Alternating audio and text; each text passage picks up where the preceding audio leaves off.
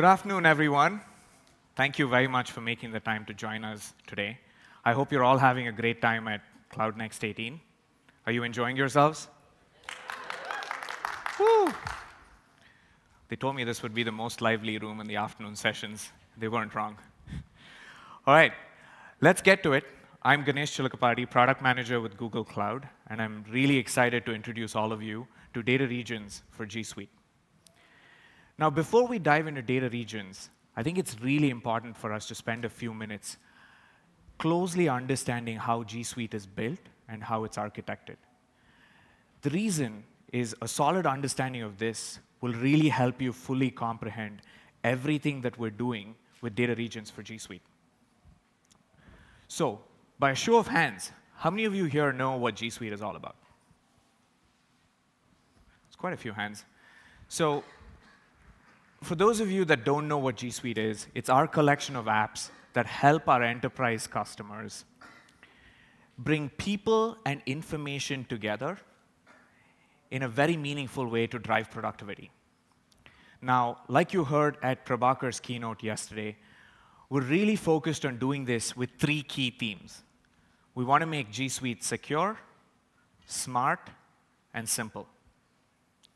Let's spend a minute on what each of these themes mean, right? Let's start with secure. Security is not an afterthought or a bolt-on for any of us here at G Suite. It is deeply embedded and enmeshed into the way we build G Suite. And like you heard yesterday, we focus on it being full stack. And that full stack security, along with key tools like security keys, which is extensively used at Google, means that we have almost zero reported account hijackings. And like Prabhakar said it, that is security nirvana. And that's the kind of nirvana that we want to deliver to our customers. The second theme was that of smart. Now, this is where we bring to bear our deep research in machine learning and intelligence. We do this in a very meaningful way as an assistant to help you scale yourself when you're using G Suite. A great example was the Smart Compose feature that all of you saw yesterday, which helps you complete sentences in your emails and your documents, thereby saving you a few seconds every single time you type, which I bet is pretty often. And the third theme is simple. It's really important to remember that we're doing all of this in a way in which we abstract away the complexity from all of you, our customers, and make it simple and easy to use. A great example of simplicity is what you see up here. 5 different people at 5 different locations in the world, all on the same document, on the latest and greatest version. None of these people have to waste their time with version anxiety, version roulettes, latest versions, etc. We abstract away all the complexity of reconciling all these edits and showing them to you, irrespective of wherever they are in the world today. Now, how do we do this? We do this through, and I think Diane put this really aptly yesterday, we do this through our 2 decades of investment that we've made in our network and infrastructure. We bring that to bear to help teams collaborate seamlessly, irrespective of wherever they are in the world. And at this point, it's really important to remember that G Suite does not have a tenant-based architecture. You will never have to spend any time with G Suite on performance tuning. Never. We treat all of our cloud as one instance. And we're truly planet scale. I know some of you are saying, wow, planet scale? That's a tall claim, right? So I want to walk you through a few stats. And I want to do this in the form of a trivia game, just to make this a little more interactive. So to kick things off, does anyone in the audience want to take a guess in terms of percentages? How much of the world's internet traffic do we support on the Google Cloud Network? 25%. Did you say 25? Amazing. I really wish I could give you some swag. They said all I could do was give you bragging rights. So That's right. Greater than 25% of the world's internet traffic is on our network. Think about what that means. For every 4 bits traversing the internet in general, there's 1 bit going through our network. Can you imagine how much cable that would take? Does anybody want to take a guess how many miles of cables we've laid out around the world? Wow, participation rates really dropped once I said no swag.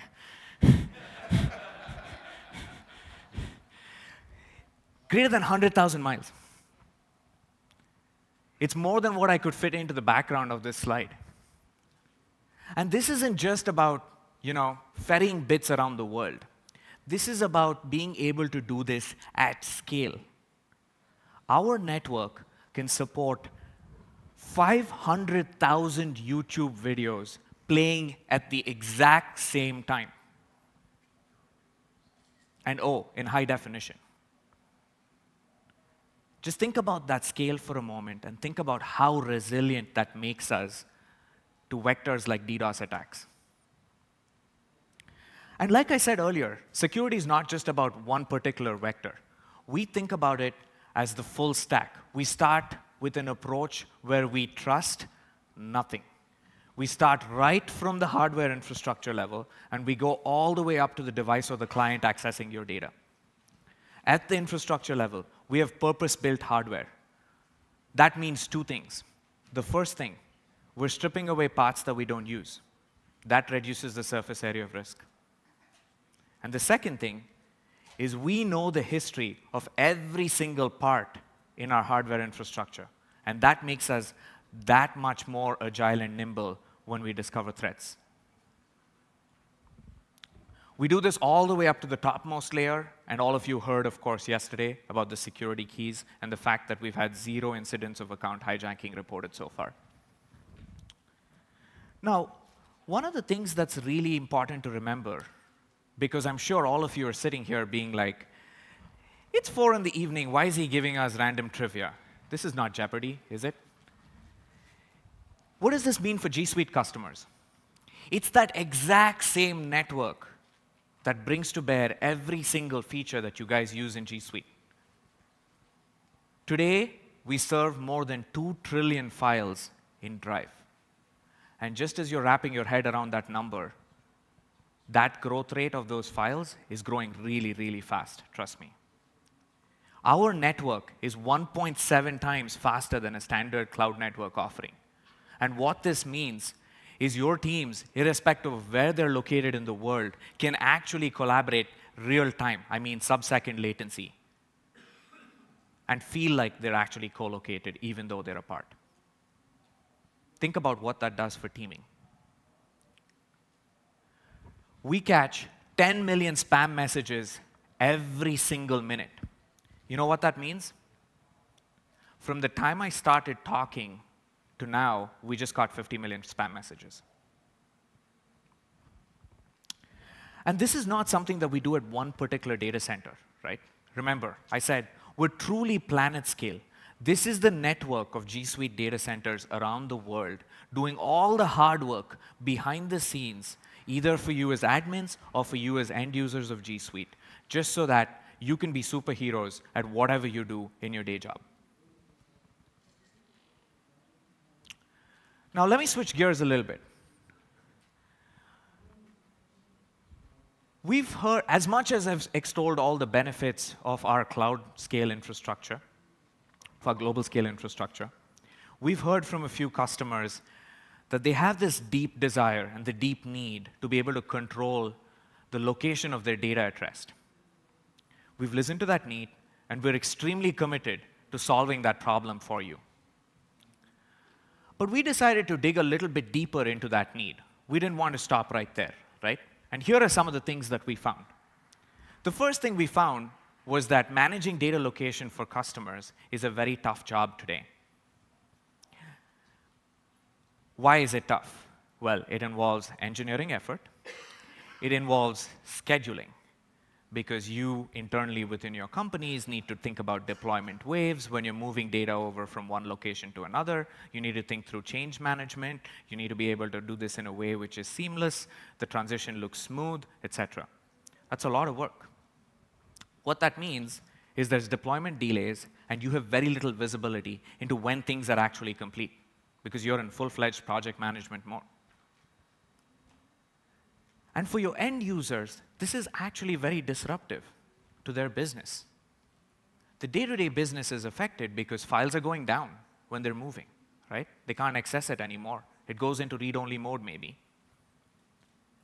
Just think about how tough that is for a knowledge worker whose day-to-day life is conveying thought in the form of email or documents. So we went back to the drawing board, and this was many months ago, and we asked ourselves the question, not the question of how can we check this box to be able to meet the need of customers and just locate data, right? That's not too tough. That's a trivial problem. Let's get data, put data, that's it. We asked ourselves, how can we design the best data region solution for our customers, all of you? What does that entail? What it entails is we put our engineering teams through immense amounts of thought and hard work, where we said, what if we gave customers the benefits of data regionalization along with the benefits of our planet-scale cloud infrastructure? Meaning to say, well, there are the laws of physics, which you can't really change in the networks, but what if we said that we would still stick with the same levels of availability, the same levels of scalability, the same levels of performance to the extent possible, while you choose a region for your data? Let's build a solution that way so that the trade-off that you are making as customers is not a stark or a harsh one. With that, we're extremely proud to announce our general availability launch of data regions, which gives you the fine-grained control to be able to select a geographic location for your primary data of select G Suite apps. You can choose the US region, the Europe region, or continue to stick with our global preferences and help us bring the cloud scale infrastructure that we have to you. You can do this at an organizational unit level. Now, let's pause for a moment there and kind of go back to the earlier thought, right, where I said we wanted to do this in a way in which the trade-offs were not stark or harsh.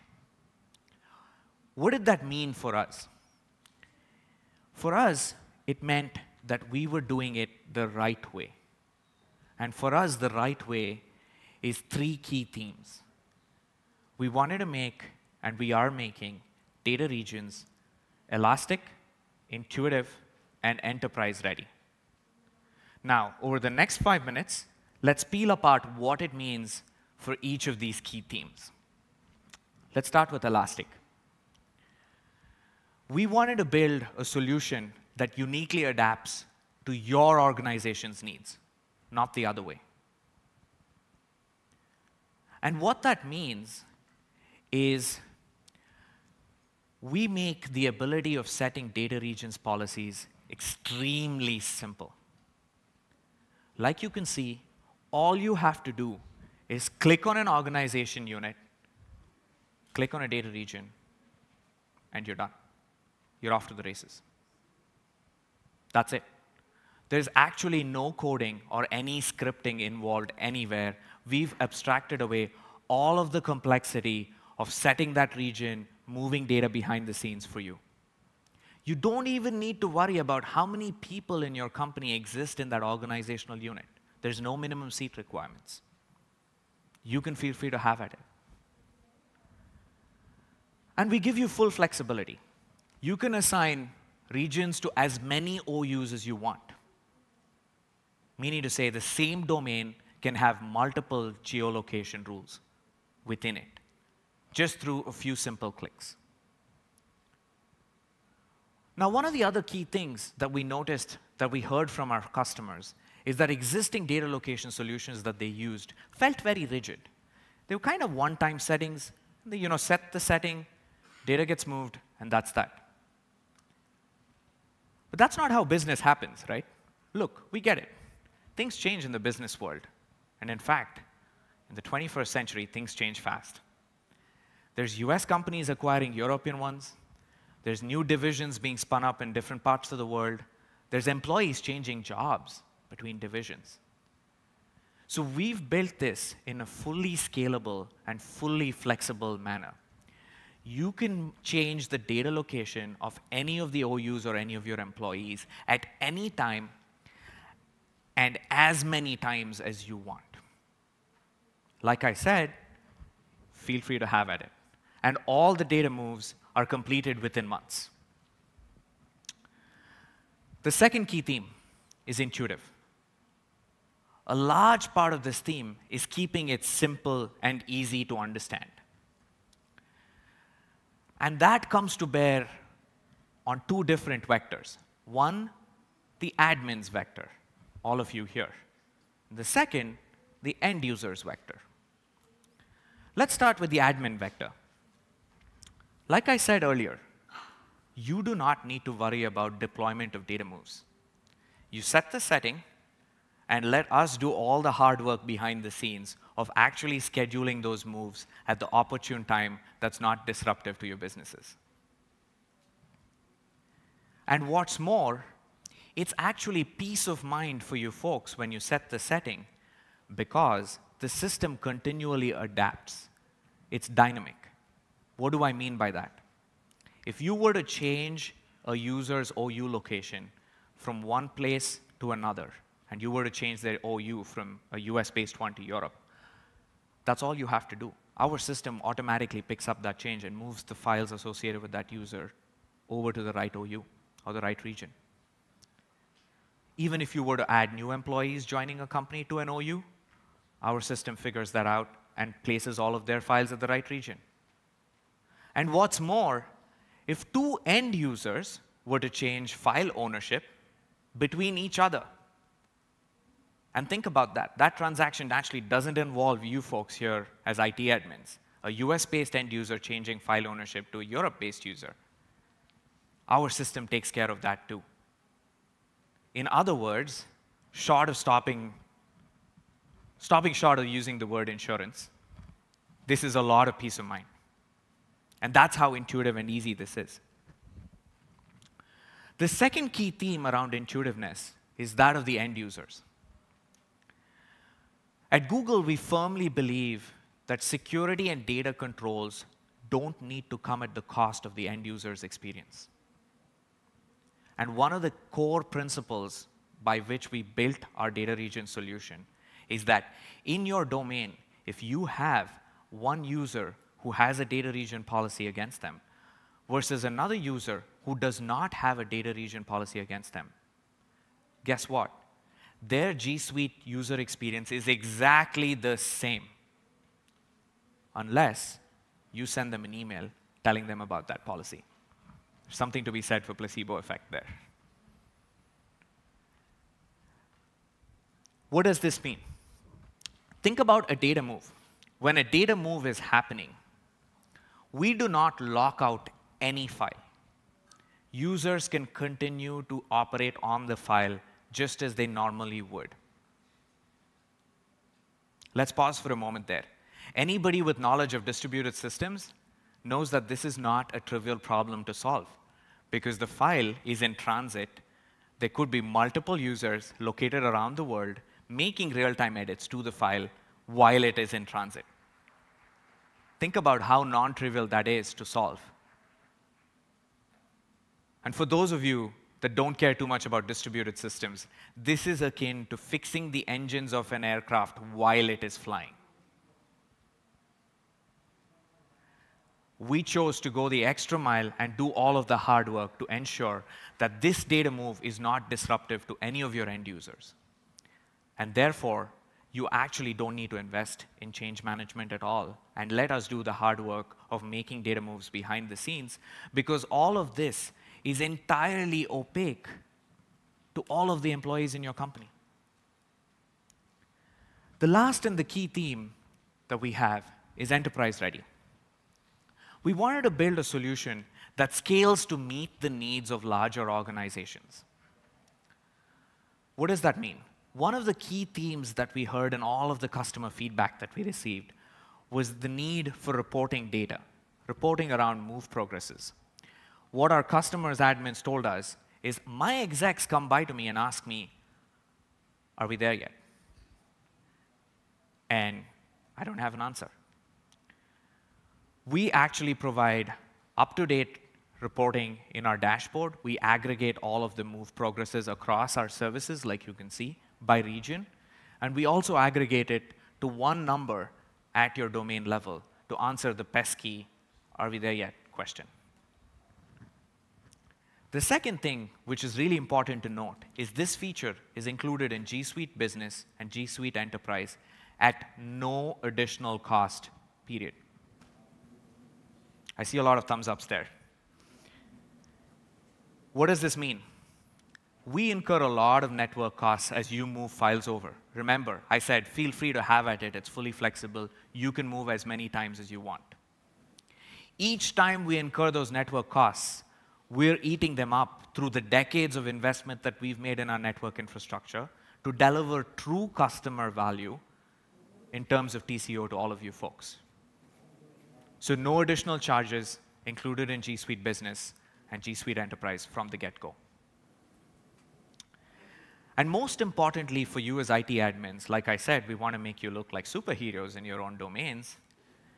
You don't need to invest in setting up support desks. Can you imagine what would happen if docs went offline or if there was no edit access while moves were happening? Can you imagine the number of tickets that would be filed by all of your employees asking whether this was an outage? Is this an availability issue? And this really goes back to the extra mile we went to say, this should not be a trade-off between availability and a data control. So you actually don't need a support desk because they're not even going to know what are they going to complain about.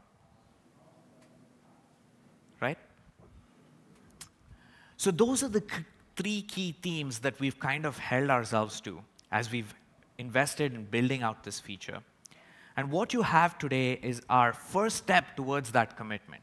And as a first step towards that commitment in our general availability launch, we cover the primary data of these 8 apps that you see up here: Gmail, Calendar, Drive, Docs, Sheets, Slides, Vault, and Hangouts chat. And by primary data, I mean examples like the body of an email, the contents that you type into a document, and things like that.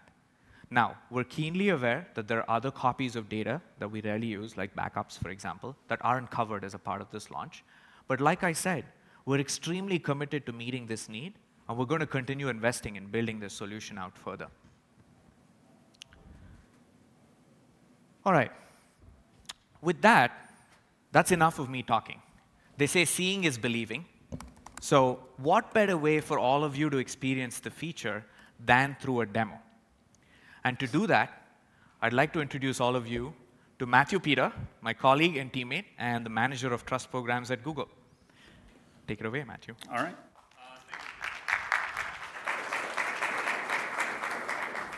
So what we're looking at here is essentially a G Suite production domain. Outrostrat is our environment that we're using, and I've logged into the administrative console as an administrator.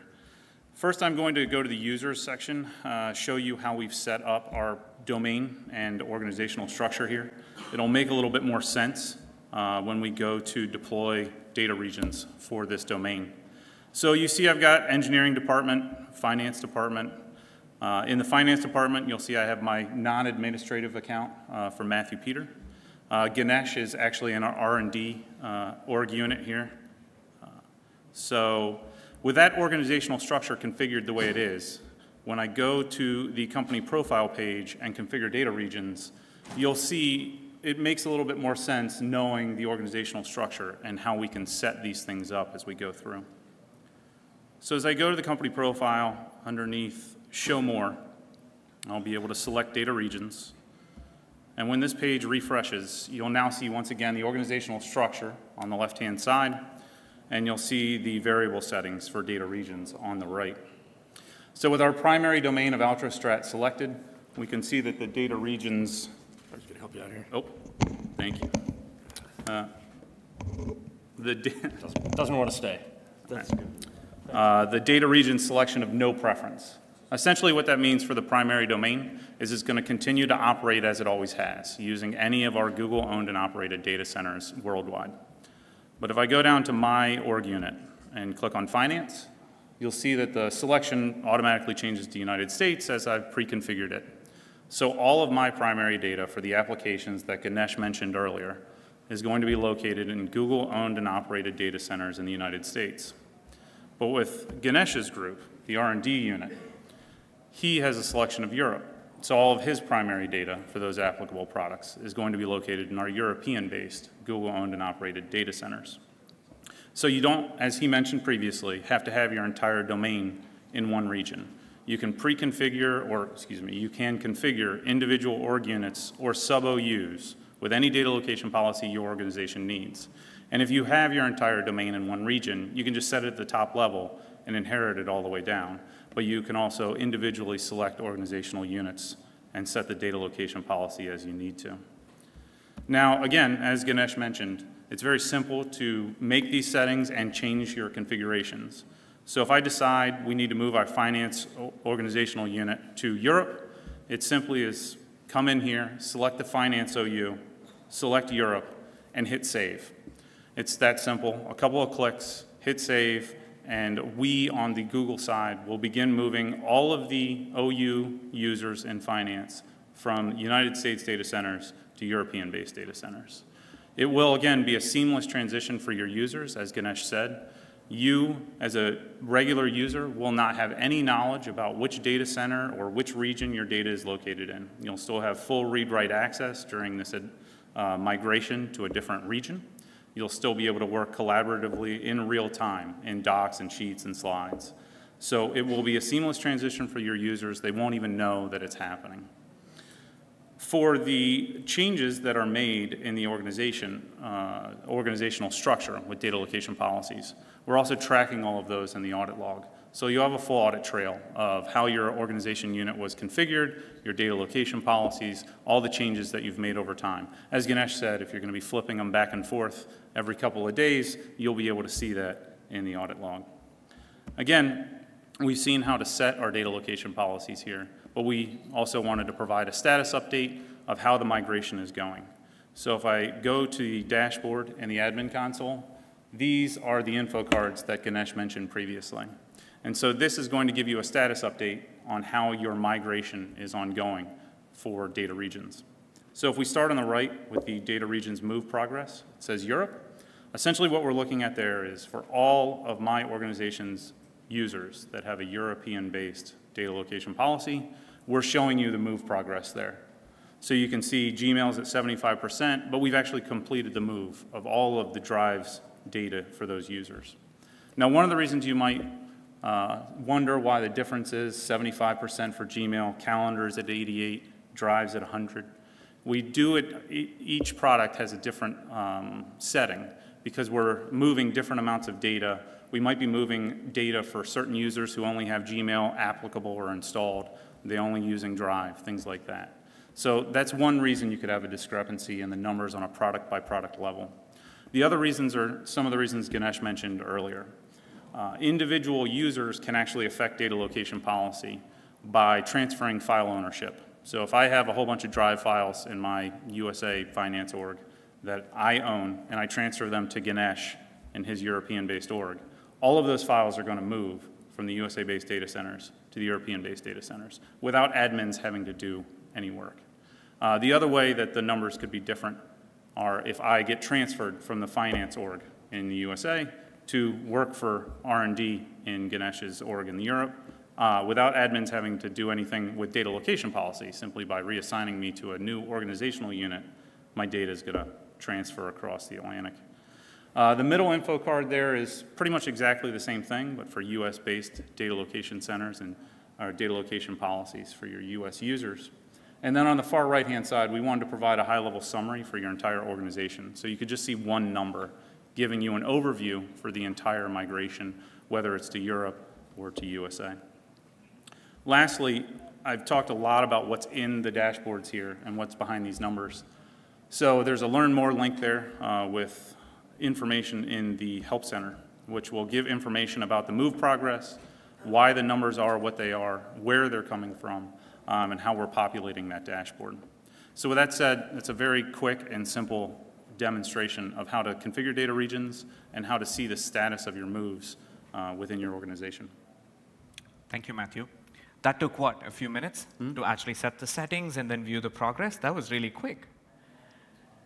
But everything that Matthew showed you so far was from the shoes of an admin in the admin panel. We spoke a lot about what the end user experience is like, right? And while Matthew was actually showing you this demo, I kicked off a document. Do you want to collaborate on the document, Matt? Yes. It's basically about our script at Cloud Next. Yep. I think we should really tell a knock-knock joke today. I forgot to tell one. So if you have one, we could do it, but. You want to put one down? No, I don't want to put one down, but. You know, I never think it's too late for a knock-knock joke. Jokes aside, pause for a moment there and think through what happened. Like you saw at the beginning of the demo,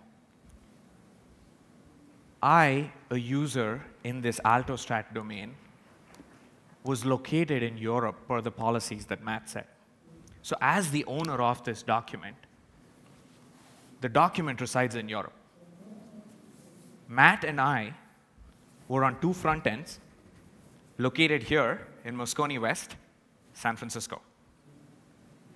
Each time we made an edit, behind the scenes, there was a transatlantic hop made where they reconciled all of the edits that we were making and came back to render the doc in the most accurate fashion possible. All of this happened in less than a few seconds with latency that was barely discernible to the human eye. This is what we mean by not making harsh trade-offs and delivering a beautiful and elegant end-user experience despite data region controls being in place. Hopefully that gave you a flavor of everything that we've done in data regions. Please give Matt a warm round of applause for the demo.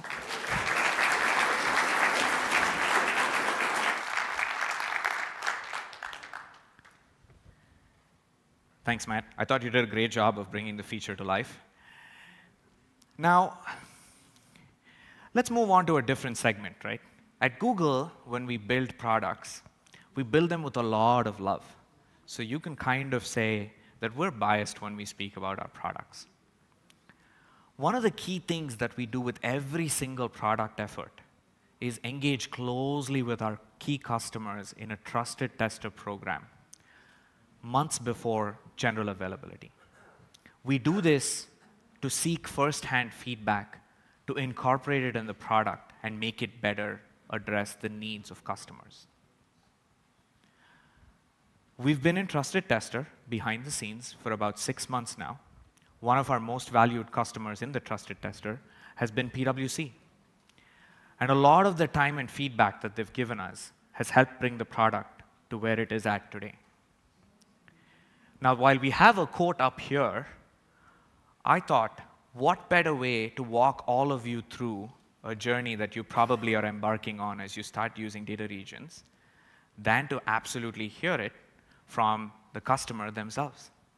Ladies and gentlemen, I'm delighted to introduce Rob Tollerton, Director of IT from PwC. Come on up, Rob. Thanks, Ganesh. Great to join you here. Pleasure is all ours. Thank you so much for making time. My pleasure. We really appreciate it. My pleasure. If it's fine by you, can we spend the next 10 minutes in a fireside chat to really walk the audience through what PwC is all about, your G Suite journey, and how you envision using data regions? Absolutely. Fantastic. Let's get seated. Thank you. Fancy stools. Okay, I'm going to be careful to not fall off. All right. For the benefit of our audience, you want to tell us a little bit about PwC? Sure. So, Ganesh, as you know, PwC is a large professional services firm. We deliver our services through member firms in 158 countries, and we have about 236,000 staff at the moment. So to deliver those advisory, tax, and consulting services. We are relying on a lot of collaboration amongst our users. And as a result, I think in our last fiscal year, we offered services to 419 of the Fortune Global 500 and to another 100,000 businesses. Wow, that's really impressive scale. Do you want to tell us a little bit about your G Suite journey? Walk us through what that was like. Sure. So back in 2013, we took a look at our collaboration platform and made a decision. And we started our journey with Google in 2014. And obviously, we have been using G Suite services since then. I think for us, the use of G Suite services really helped us to kind of change the business model that we were operating under. We were able to use a lot of real-time collaboration services, bring geographically dispersed teams together, and help really to deliver our services in a more efficient way. And focusing on servicing our clients is obviously top of mind. Absolutely. And I think when I think about it, to marry what you kind of spoke about second with the scale of PwC, how do you manage it all in G Suite? So I think it was a big conversation when we were first coming on board. We had lots of conversations with engineers, probably more conversations with lawyers. And I think the reality was when we looked at the way our organization is constructed, having the individual member firms go into the G Suite directory as separate organizational units allowed us to exert administrative access controls around the data objects that we're holding, obviously, in G Suite. Lots of email, lots of documents, and lots of files. Wow, that's a lot of OUs. Hundreds. I won't tell you the number, but yes, many hundreds. So tell us, why is data regions important to PwC? So, Google Cloud really addresses a lot of our business needs very well. However, we do have clients, and we also have some regulatory requirements that are imposed on us that really cause us to have to look at how we can keep certain types of data in certain locales. So the introduction of Google's data regions really helps us to address some of those situations that we haven't been able to deal with up to this point in time. Absolutely. And you, of course, are intimately familiar with the feature. Thanks so much for partnering so closely with us in the Trusted Tester and for all the feedback. Walk us through what that experience was like. So, as you well know, we've been asking Google for this capability for many years. And when you asked us to kind of participate in the discussions with your team and to kind of provide our feedback, obviously we jumped at that chance. And the way I looked at it was, if we could leave the engineering complexity to Google and get our business needs addressed, that was going to be a huge bonus for us. So it was really great having that opportunity to work with your team, and I think more importantly, to watch how the product, the capability, if you wish, evolved over its development, because obviously we participated through a number of phases, iterations of the release, and to see some of the suggestions that we were making, the team that was working on our side with your fellows and folks, to actually incorporate some of those suggestions. So, the dashboard and some of those info card changes, it's great to see them reflected in the product that's available now. Thank you. That's great to hear. So now that we're generally available as a feature, how do you envision using it at PwC? So, as I indicated, we rely on the organizational unit construct pervasively throughout our domain. And I think we were really pleased that, as we worked with you through the Trusted Tester, you had a similar mindset that was a logical way to kind of group the data and control where it resided. So in our case, we assign a user to a single OU. That means all their email, all their documents are sitting in one place. And when we look at what you've offered for us, it simply means now that we have the ability to make a decision as to where data needs to reside in a data region, have the administrators make the appropriate change request, and press the go button. So you've stressed the simplicity of the tool, and certainly in the testing that we've done, it's been extremely easy to work with. I think being able to make that selection, let it then flow naturally without us having to worry about a lot of the administrative burden around tracking it, worrying about what kind of issues are going to crop up, was delightful. And I say that because we have a very demanding set of users, and they expect to be able to get at their documents, their email at all times. And taking email offline is just a non-starter in our organization. So this kind of zero-impact solution is really valuable to us. That's very heartening to hear, and I'm sure some of our engineers would be really happy to hear that as well, because they've gone the extra mile to invest that effort. Right. How important is reporting? So we obviously want to administratively track where the move is taking place. When we start deploying data regions in production, we'll be moving tens of millions of files. So that's going to take many weeks, perhaps even months to complete, and administratively we want to know where we are. But I think more importantly for us, we get requests from lots of different places, regulatory authorities, our clients, who want confirmation as to where the data objects are being held. And having that dashboard present the status and be very clearly indicating that the data has moved to the data region is really important, along with the audit trail and the logs. Absolutely, and I think we take that very seriously, so seriously that we err on the side of accuracy instead of timeliness, just given the nature of data involved. So every time you make a setting change, we actually gray out the dashboard for 48 hours to ensure that it's accurate.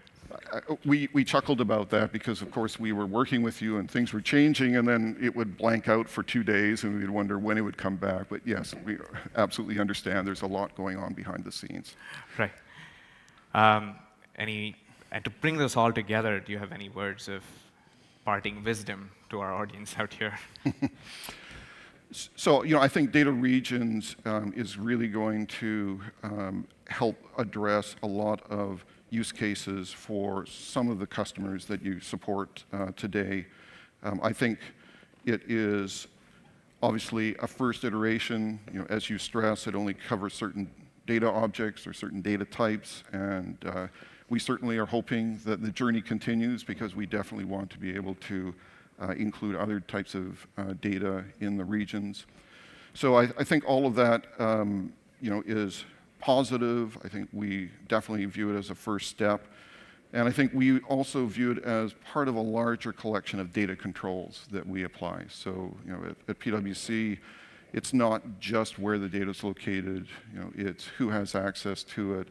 So things like OAuth, application controls, DLP, information rights management are all part of that suite of controls that we deploy today, and quite frankly, adding data regions is just going to expand that collection of tools that we use on an ongoing basis.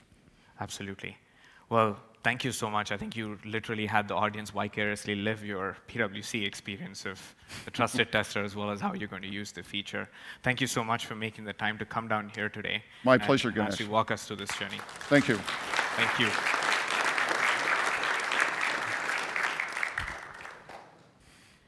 Thanks, Rob. One of the things that's really important to remember is that at Google, we're in the business of solving customer problems, not just building features and shipping stuff, right? And why is this important? This is important because if you're a customer that cares about control over where your data resides, that hypothesis tends then to lend to the fact that when you lose control over that data, you no longer have control over where it resides, right? And there's 3 ways in which you could lose control over data in G Suite. Well-meaning users could share your data outside of the domain inadvertently. Content could go offline, get downloaded, for example, and then God knows where it's floating around.